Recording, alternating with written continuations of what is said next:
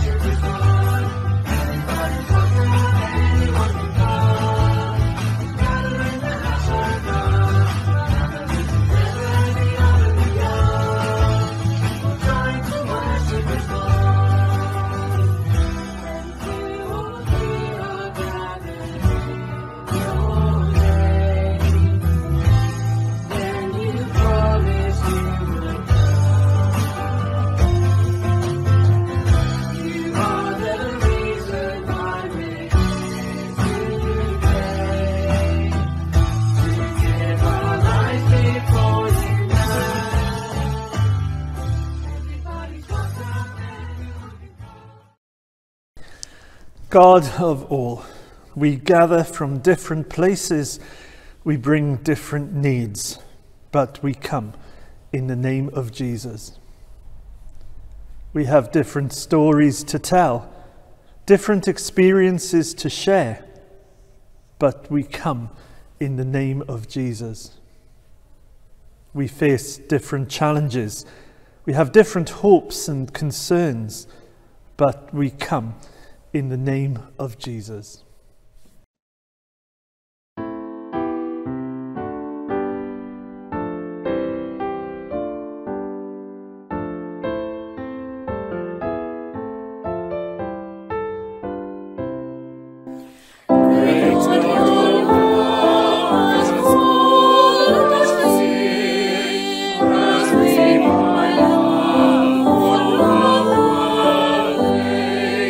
Your living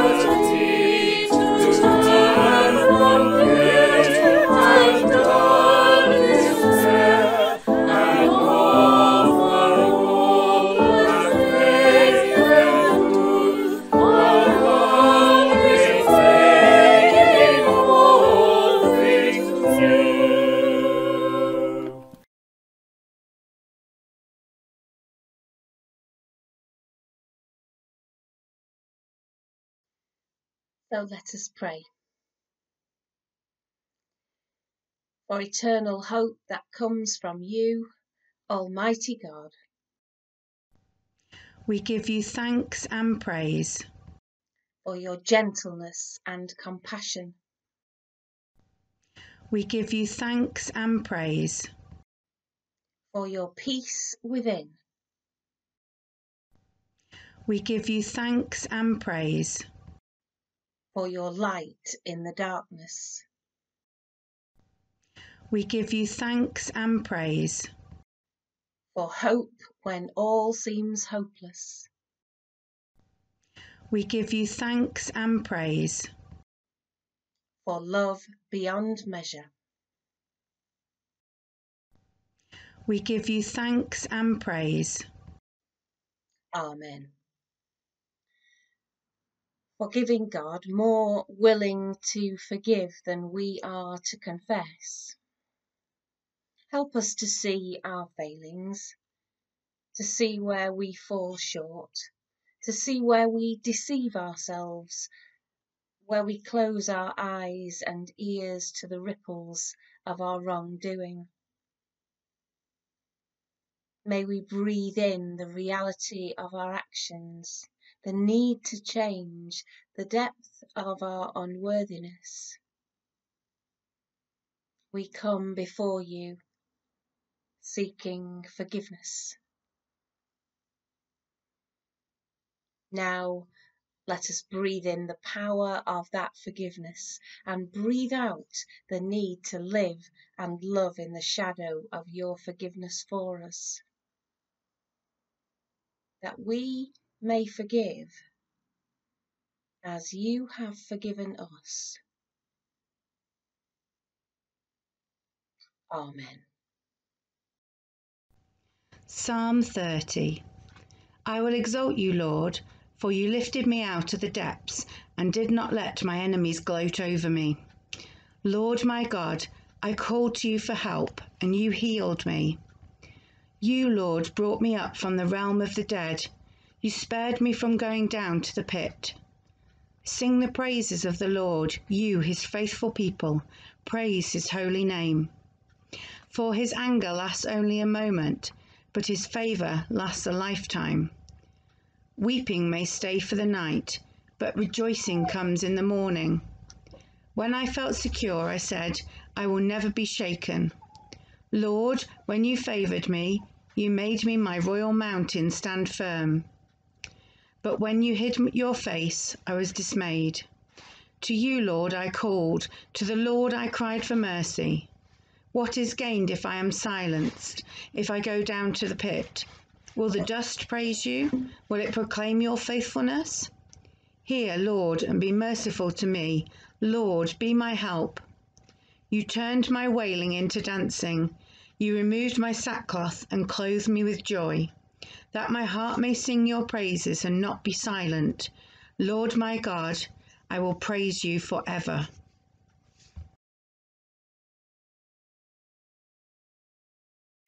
This is the word that came to Jeremiah from the Lord. Go down to the potter's house, and there I will give you my message. So I went down to the potter's house, and I saw him working at the wheel.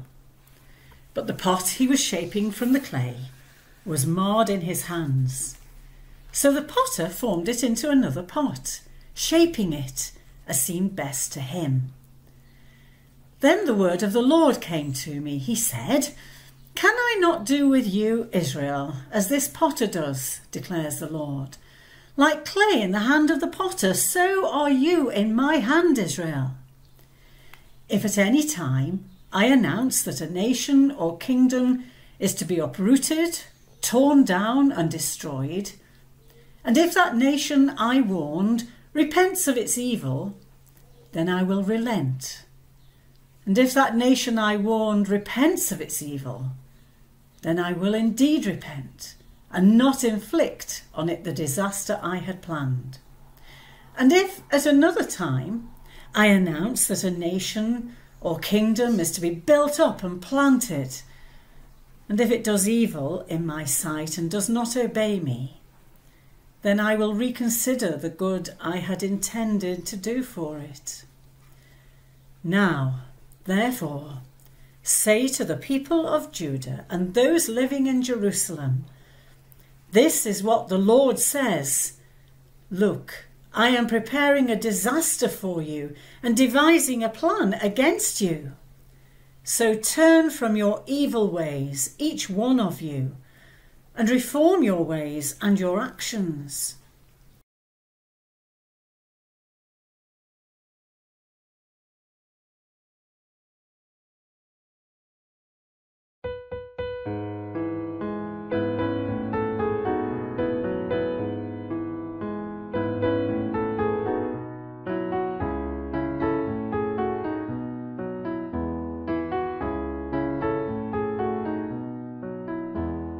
Empty, broken, here I stand. Kyrie eleison. Touch me with your healing hand. Kyrie eleison. Take my arrogance and pride. Kyrie eleison. Wash me in your mercy side. Kyrie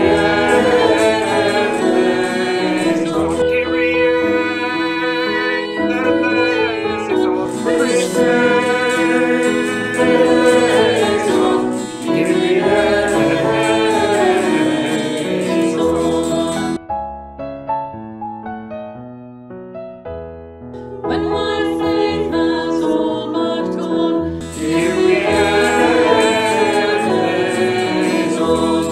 Give me strength to carry on, Kyrie eleison. When my dreams have turned to dust, Kyrie eleison. In you, O Lord, I put my trust, Kyrie eleison.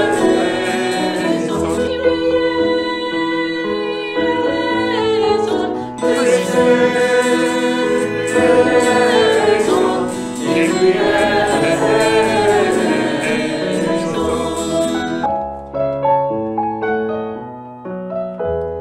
When my heart is cold as ice, Kyrie eleison.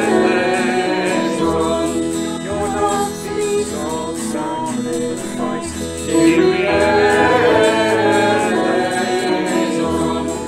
love that sets the captives free, Kyrie eleison.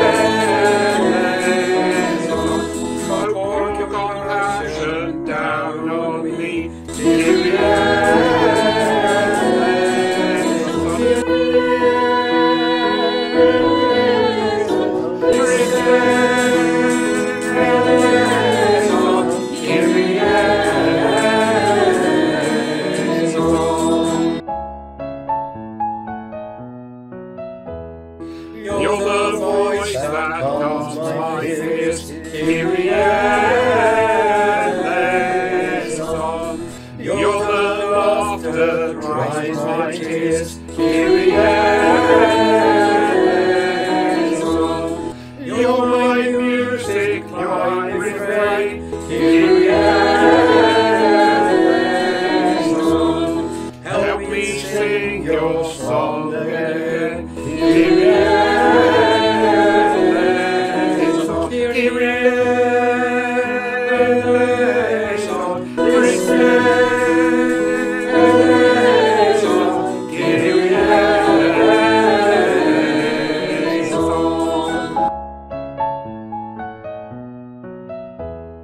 Humble heart of holiness, Kyrie eleison. kiss me with your tenderness, Kyrie eleison.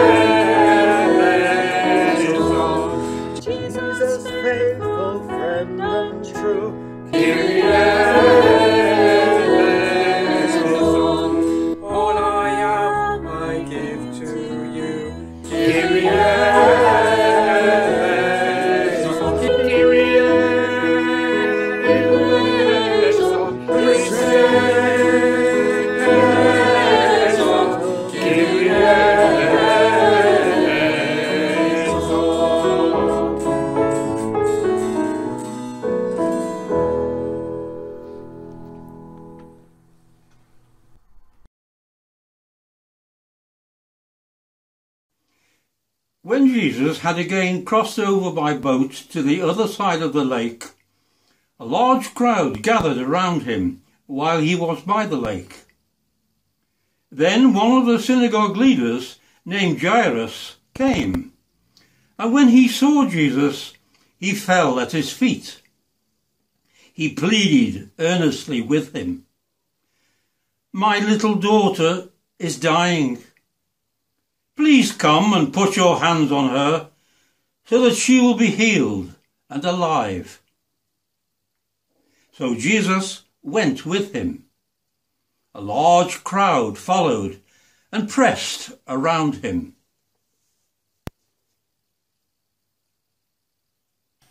And a woman was there who had been subject to bleeding for 12 years. She had suffered a great deal under the care of many doctors and had spent all she had. Yet instead of getting better, she grew worse. When she heard about Jesus, she came up behind him in the crowd and touched his cloak, because she thought, "If I just touch his clothes, I will be healed." Immediately her bleeding stopped, and she felt in her body that she was freed from her suffering. At once Jesus realized that power had gone out of him. He turned around in the crowd and asked, "Who touched my clothes?" "You see people crowding against you," his disciples answered, "and yet you can ask, 'Who touched me?'" But Jesus kept looking around to see who had done it. Then the woman, knowing what had happened to her, came and fell at his feet and, trembling with fear, told him the whole truth. He said to her, "Daughter, your faith has healed you. Go in peace and be freed from your suffering." While Jesus was still speaking, some people came from the house of Jairus, the synagogue leader. "Your daughter is dead," they said. "Why bother the teacher any more?" Overhearing what they said, Jesus told him, "Don't be afraid. Just believe." He did not let anyone follow him except Peter, James, and John, the brother of James. When they came to the home of the synagogue leader, Jesus saw a commotion, with people crying and wailing loudly. He went in and said to them, "Why all this commotion and wailing? The child is not dead, but asleep." But they laughed at him. After he put them all out, he took the child's father and mother and the disciples who were with him and went in where the child was. He took her by the hand and said to her, "Talitha cum," which means, "Little girl, I say to you, get up." Immediately, the girl stood up and began to walk around. She was 12 years old. At this, they were completely astonished. He gave strict orders not to let anyone know about this and told them to give her something to eat.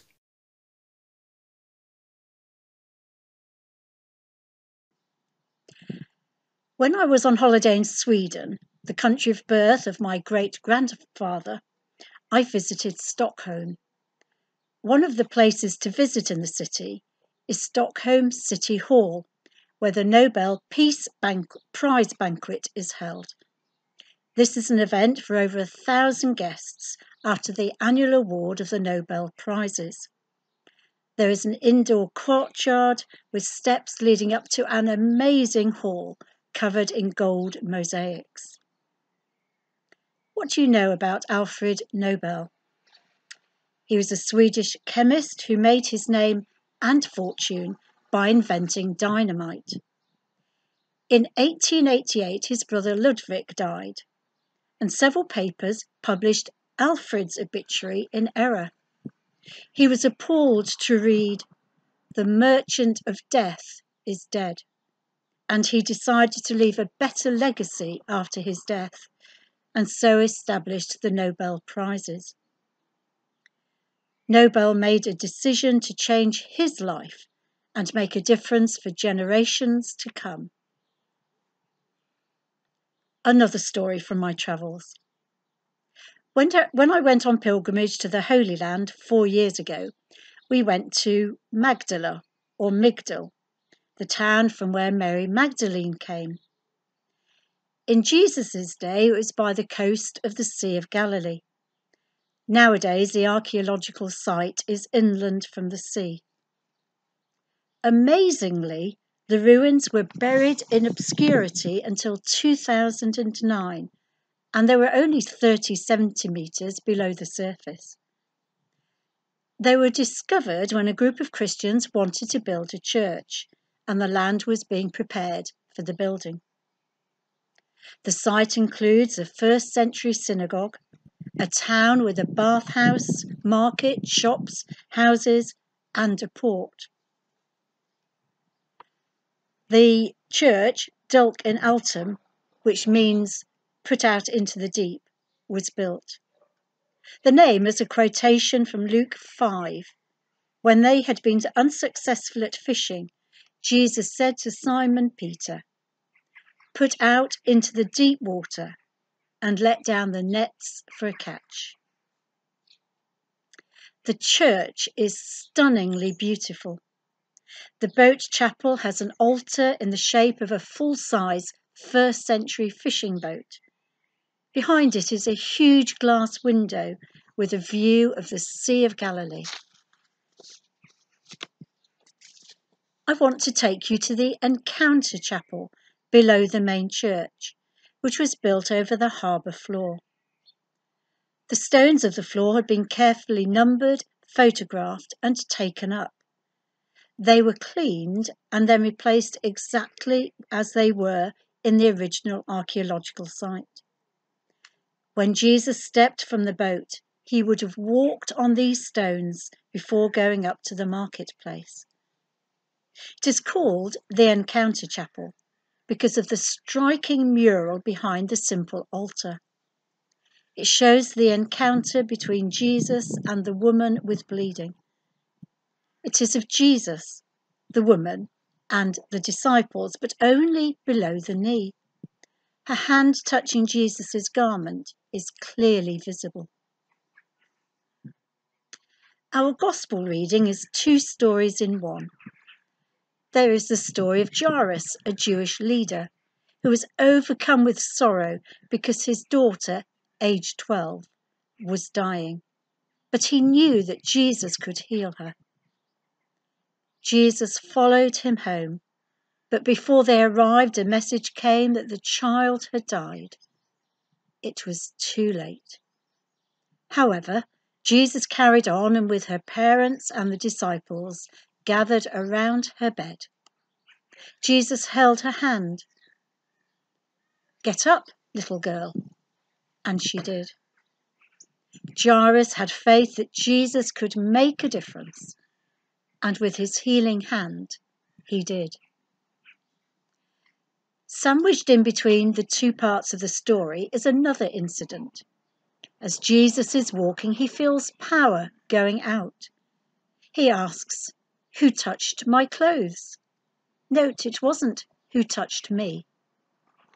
It was a woman with severe bleeding who is desperate for healing and a change to her life. She had such faith that she thought that reaching out to grasp his cloak would be sufficient to cure her. Now fearful, she came forward and admitted that she was the one. Jesus kindly said to her, "Daughter, your faith has healed you. Go in peace and be freed from your suffering." 2 people, Jairus and the unnamed woman believed in the power of Jesus to heal, and not only that, to change their lives. Have you had an encounter with Jesus? How has it changed your life?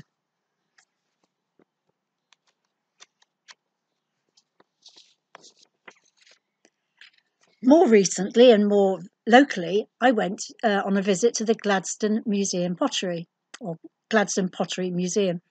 What a wonderful Grade II historic building it is. Apart from the buildings, there are displays and videos about the history of pottery making and 4 demonstrations. The first is a potter throwing a pot on the wheel. He decided to make a bowl when I was watching. His skill meant that he only needed to throw the clay once to centre it and make the object. Perhaps you watched the most recent TV series of The Great Pottery Throwdown, which was filmed at Gladstone. Sometimes the potters had several attempts before making a successful pot. We may be familiar with the imaginative picture image that Jeremiah used to proclaim God's word to the Israelites. The potter had to reshape the pot he was making because it was defective. The craftsman changed a flawed object into something that was useful or beautiful, perhaps both. Jeremiah's message was that God could break down the nation that rebelled against him in order for it to be renewed for God's purpose. If a potter can change a lump of unattractive clay extracted from the ground into a piece of art, how can God change you, change me, into a person more shaped in the likeness of Christ? It might involve a willingness to be broken or to recognise our failings or flaws and to allow the Spirit of God to reshape our thinking, our actions, our beliefs, to be more in line with the teaching of Jesus, to allow his love to flow up to God and out to others, just like the shape of a cross.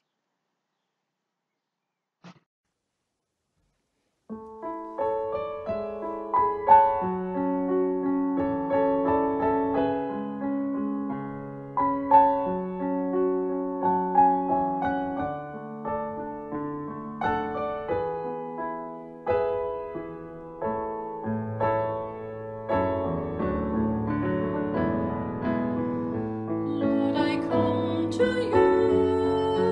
Let my heart be changed, renewed, flowing from the grace that I found in you.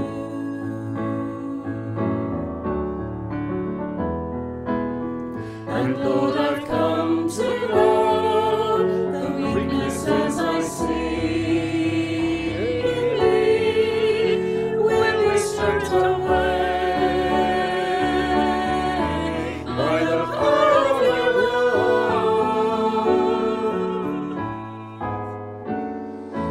Holy Ghost, let your love surround me. Bring me near, draw me to your side. And as I wait, arise up like thee, Lord, and I will soar with you. Your Spirit leads me on in the path of love.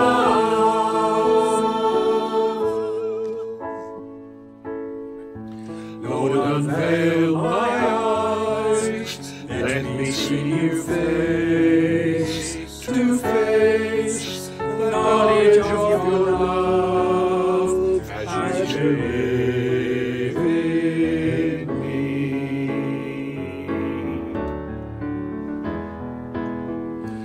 Lord, renew my mind as your will unfolds in my life.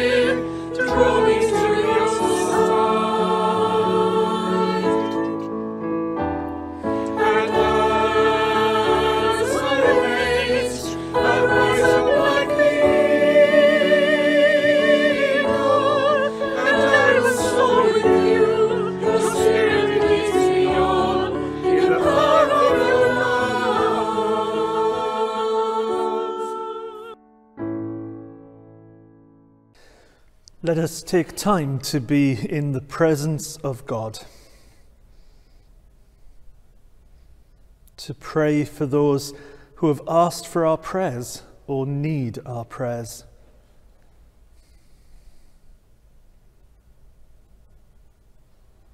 To pray for our community and neighbours.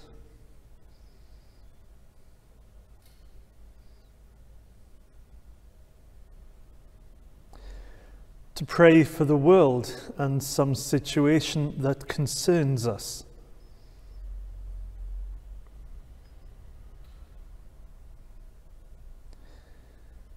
To pray for ourselves that we might be willing to be challenged and changed by an encounter with Christ.